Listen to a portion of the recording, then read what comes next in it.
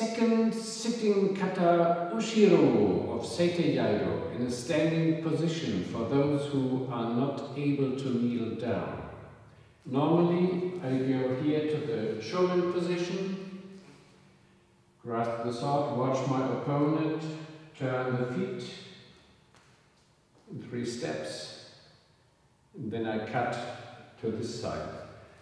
For you, for better watching, I do it this way. So here's my shomen. I watch my opponent, grasp the sword, put my feet, turn around and relax. 2 or 3 breaths, then I grasp the sword, turn and cut on the side of the knee. Right foot to the left, side to the center, cut. Ochiburi,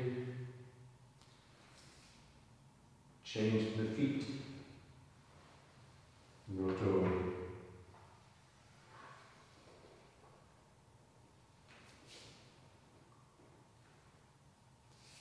Left, right, left.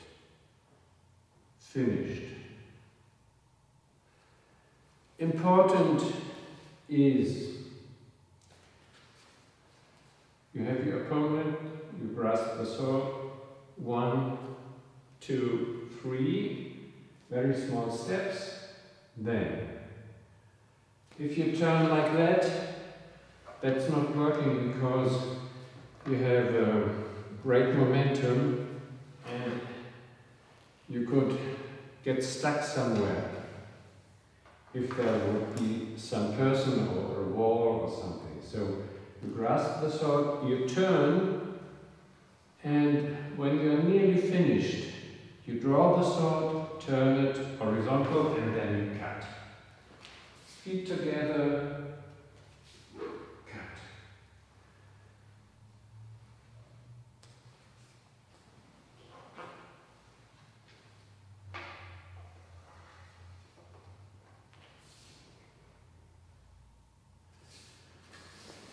It is the same thing as the first kata, mai, just turning around using not the right foot but the left foot. That's all. Thank you for